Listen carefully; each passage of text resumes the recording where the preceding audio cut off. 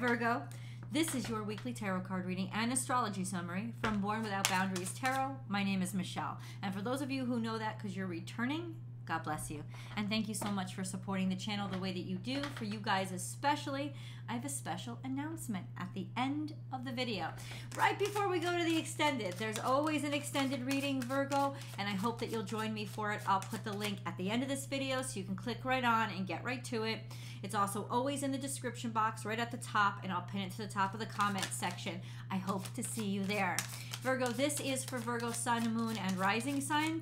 It's an energy reading, so I'm going to explain energy to you, and you take it how it resonates in your life, because above all, this is your reading. If you love the reading, please be sure to like the reading. Give it a thumbs up. Show me that you like it. And subscribe to the channel. Ring that notification bell so that you know when I upload your favorite content. And if you love my content, then I also have a second YouTube channel called Astrology Motivation, where I go live 5 days a week, every single weekday. I do a general tarot card reading as we live chat, interact, and do a daily astrology summary. That's also where I upload the weekly astrology forecasts and different shorts and clips. So hope to see you there. Virgo, there is a lot happening. Why? Because Mercury, your ruling dignitary, is conjunct Pluto for the next week. And it also, I think it's on Saturday, Mercury goes into, shifts from Capricorn to Aquarius. Now, first let's talk about the Pluto conjunction, okay?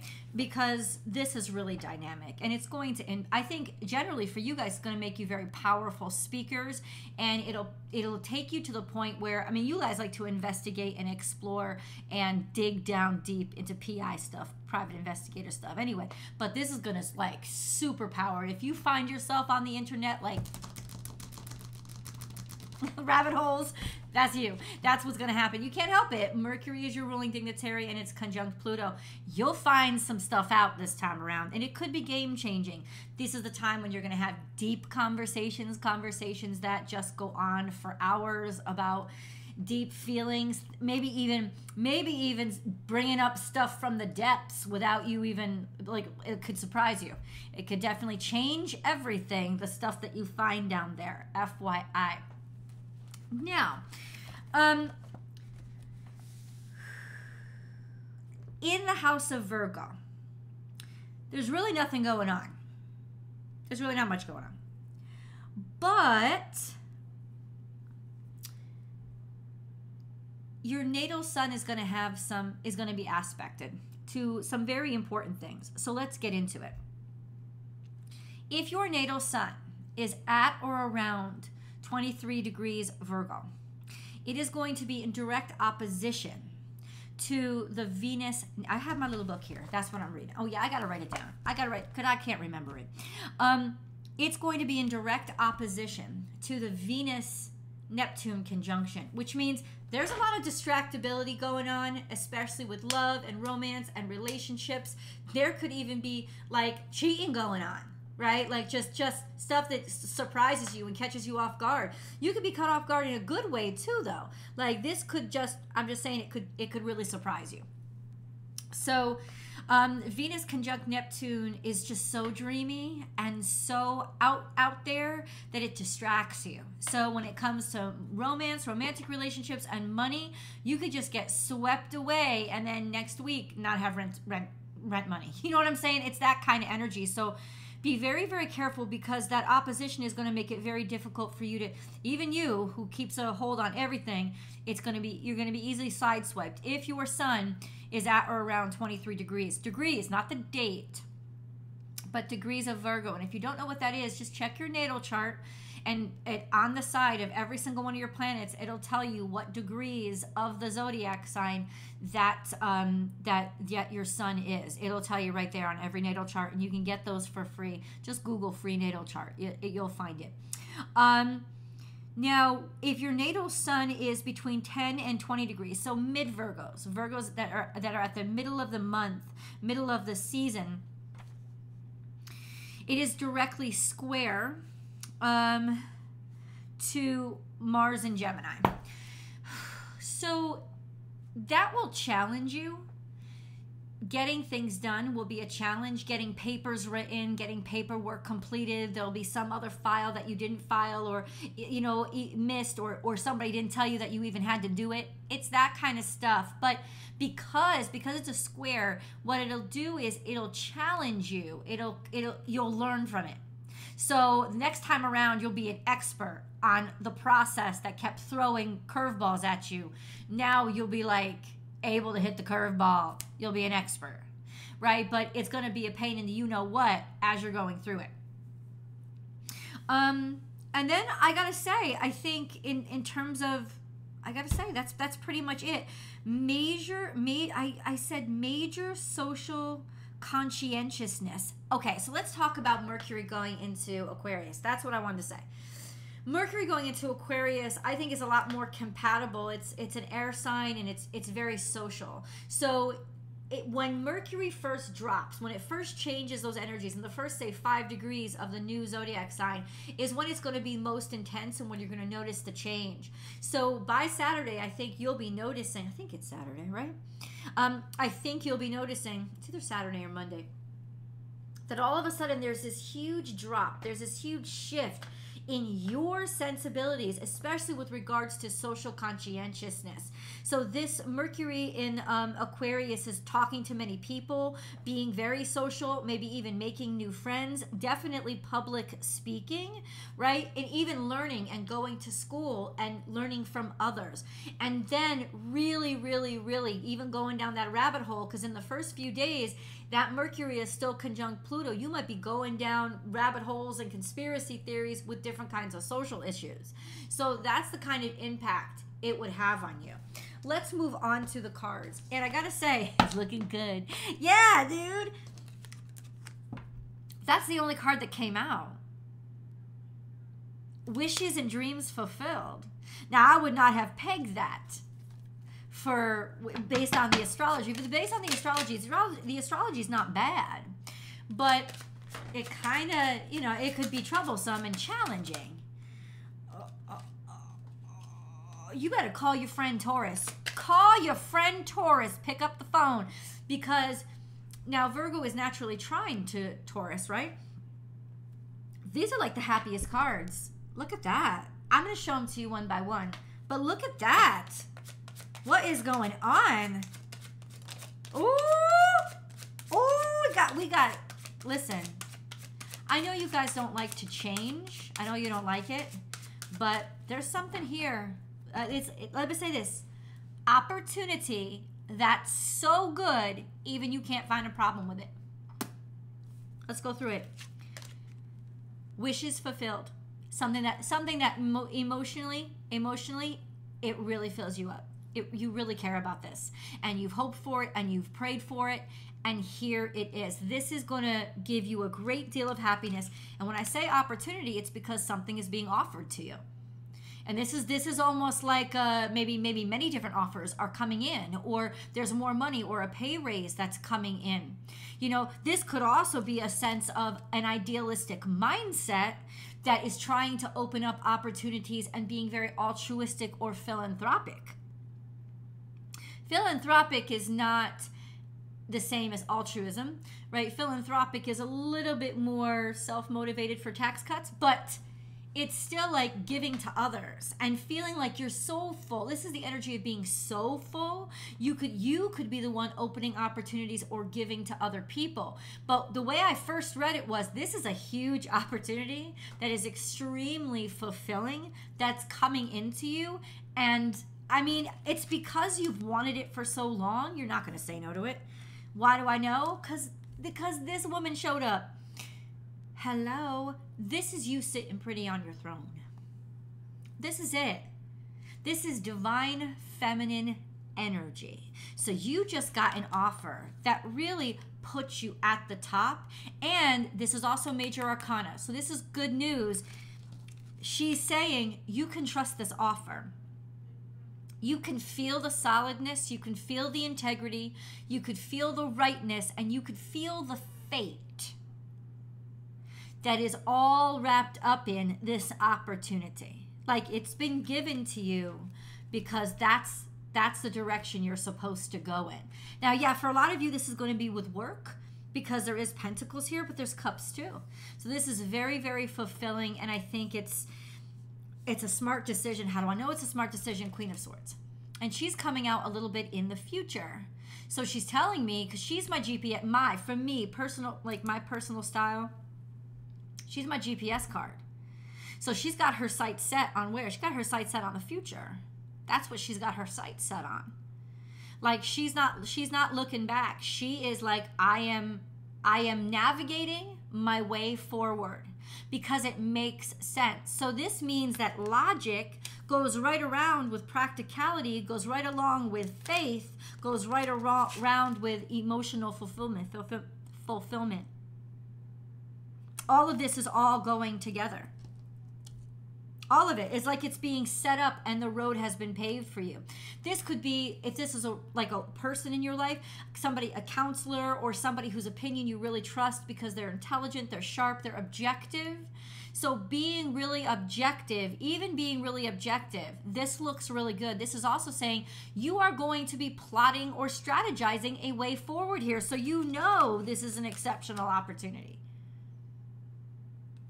And even though swords in the tarot deck represent air signs, you are ruled by Mercury. So when it could also be Virgo too. Swords could also stand for you as well, because there's a practicality to intellect. And you see this, you see it. So there's something about your future in this opportunity. Ooh, okay. What kind of opportunity is this? I think it's got to do something with money. And if you're worried about transferring somewhere, you're gonna get approved. You'll get the transfer.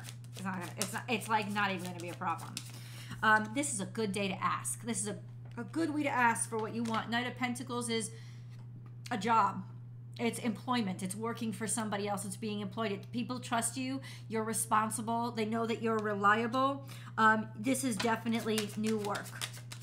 It's also a sense of, I don't think it's about moving slowly. I think it's about you are offered many new jobs, many new opportunities are opening up for you so that you can move. Maybe you'll be moving for work, or maybe you're not moving physically, you're just moving up, right? So let's get some insight. Moon wisdom. Surrender to the divine, trust in God. So your faith is going to be exceptionally important this week. Right? This is full moon. Now, we're probably talking about the full moon coming up, and have faith in your dreams. So this is a timestamp. That's why God wants us to focus on time right now. We had that Leo full moon, right? That was just this past weekend. In a week and a half, 2 weeks, we have a new moon that's coming up when the sun goes into Pisces. That's not far from now. It's just not far from now. It's at the beginning of February when Pisces season starts. It's at the end of February when Pisces season starts. So sometime in the next 2 weeks, these changes and these decisions and these plans are going to be made. Do I know what part of your life it's going to be impacting? No, because honestly, I think this is going to be something different for all of you. But let's see a little bit more about the direction that Virgo is headed. Where is this Queen of Swords pointing them? And maybe who is this Queen of Swords? I think that there was stress or worry or concern about not having enough creative freedom, or always having to follow somebody else or pick up something from somebody else, or never being in control of your own schedule or your own life, because we have the Queen of Wands, who absolutely is creative energy, and she's a creative thinker, and she has control of her own creativity. She sort of is an entrepreneur in a way. She's also a star, right? I think maybe you were worried about people not noticing you, or people maybe worried about people seeing you and being too seen and being too evident, or not feeling attractive enough, or not feeling pretty enough, or maybe this is a competitor that you were worried about, right? Or that it wouldn't, so I don't know. And then we have the Hermit energy, so deciding to be alone, deciding to go it alone, becoming introverted. This is you.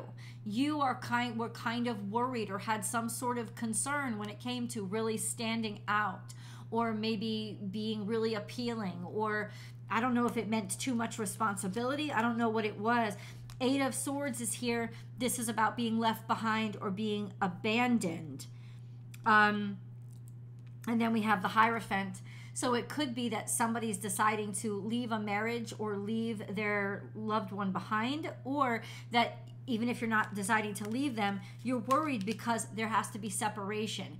And if this is your spouse and this is an for whoever this is an opportunity that they can't refuse, but there still seems to be some stress and concern because there's separation here, or being worried about going it on your own, or having to spend time on your own, or that somebody's been too concerned about their work or their job. This is definitely you though. The Page of Pentacles is here. Just, this is a new start. This is a new beginning. Nothing's going to stop you from this, but I got to say, it's kind of like it is not without its complications. It is not without its complications. Nope. Ooh, okay. Okay, but okay, so why is this Hierophant all wonky? It's not, because it's not traditional. A cycle is coming to an end. Like whatever has already been oh, that's why. That's why. Because of the security that comes with knowing where your next 6 months is going to be. You know, it's the security of that comes with roots. You know, this is a sense of, you know, that you're going to have to leave behind comfort and the routine and the things that you're certain of. Not for stupid reasons. You're not sitting here taking a risk, really, but it's worrisome and it's causing stress because of all the considerations that have to go into kind of packing up a life and starting over somewhere else. Wherever this means for you. Let me know in the comments below. I love to know how this is playing out in your life. Page of Pentacles. What do you mean by this? I gotta say, you admire it. It's like you guys wouldn't decide to change easily, right? So this was an opportunity that you were waiting. And even if it's an entry-level opportunity, or it's just a new beginning or a new start, it's definitely worth taking the risk for. And it's not just from my personal opinion. Like, that's the cards. The cards are saying it's definitely worth taking. It's all of this. There's no past. So it's like, that doesn't matter. There's no past here. This is all the future. Think of the future. Think of the future. And look at how happy she is. She's just sitting up there. That's my Golden Girls cards, Blanche. She's just sitting up there. Oh, I can't. This is so precious. This is the best. See what happens when you just step outside your comfort zone. Just a little. Oh, this is a Tower. Oh, stop. We're going to get into it, but this is current, so the Tower will happen this week. What is the Tower? Oh, somebody is being deceptive or stealing from you or betraying you. Somebody thought you were looking the other way, and they just sideswiped you. How though? Oh, flag on the play. Flag on the play. Hold up. Hold up. That's why you ended up single. That's why you ended up on your own. That's why you ended up going out on your own. And it's almost like that kind of sweetened the pot, because there was like this Tower moment that revealed that somebody was like pulling out the rug from underneath you or taking resources. And I think what that did was solidify your sense of, I'm competent, I'm correct, I'm right. You know, I'm not like, it's almost like it made you realize, I got to get out of here. Let's see what the Tower was. Maybe we can get some answers with that. I'll tell you this right now. If this is about relationships, if this is resonating with relationships, you're out of here. You're done. You're going to be single. Or maybe you're considering it. Why? What is this Tower? What is this Tower? What is this Tower? It comes right back around to Nine of Pentacles. Isn't that weird? it's almost like at the worst time in your life, the best thing ever happened. Or it's a change that surprises people, and your actions or your decision shocks the crap out of them. Because they're like, oh, no, we can depend on Virgo. Virgo's going to be here for years. Virgo. No, you're going to shock somebody. And you know why? That's Mercury conjunct Pluto. Ruthlessness. That's extremism that you are not normally known for. Let's go to the extended. Link is down below, and as well, it's somewhere up top. Special announcement. You remember back in December, guys, when I said that I was going to have a live event, but I didn't have any specifics? Well, now I do. I have officially picked a date, and I'm signing the contract this weekend. It is going to be on May 3rd. 2023, this year, May 3rd in Austin, Texas. It's a Saturday, and the event is probably between 2 and 5. It's a 3-hour-long event that I am organizing so that we don't just get to meet each other, we get to make memories with each other, and we get to share an experience with each other. And that experience is a sound bath, meditation, and vibrational cleansing. I can't wait for you to experience this. There are 3 musicians that are coming that are exceptional musicians and exceptional leaders and guides through this journey of healing. It doesn't take any physical strain. And honestly, guys, I'm just so happy to be able to share that moment with you. And then afterward, we will be able to speak and meet and greet and eat, because I'll have food there for you to pick on, snacks, treats, bite-sized little food. So it's going to be good, because you know I love my food. And we'll have a little drink, some champagne to toast the success of the channel, because it's all because I reached that 100K milestone, and I can't wait to have you there. The cost, $110 per ticket if you want to show up live. I also have a virtual option, which is going to be $30 to get virtual access to the sound bath. Now, live, it is absolutely an extraordinary experience, but you're going to have to act quick because it is very limited because of fire rules and regulations. There's only certain many people allowed. So you got to act quick on that one. If you're going to be in town, if you want to fly in, you're not just coming to see me. Come to see me for 3 hours. Austin, Texas is a great place to live. I'm happier here than I've ever been in my life. So you're really going to be experiencing and getting an opportunity to just tour around a great city as well that's got a fantastic spiritual community. So as soon as I get the landing page all figured out, I will share the poster and the link, and you'll be able to go online and schedule everything. I love you guys, and I will see you in the extended.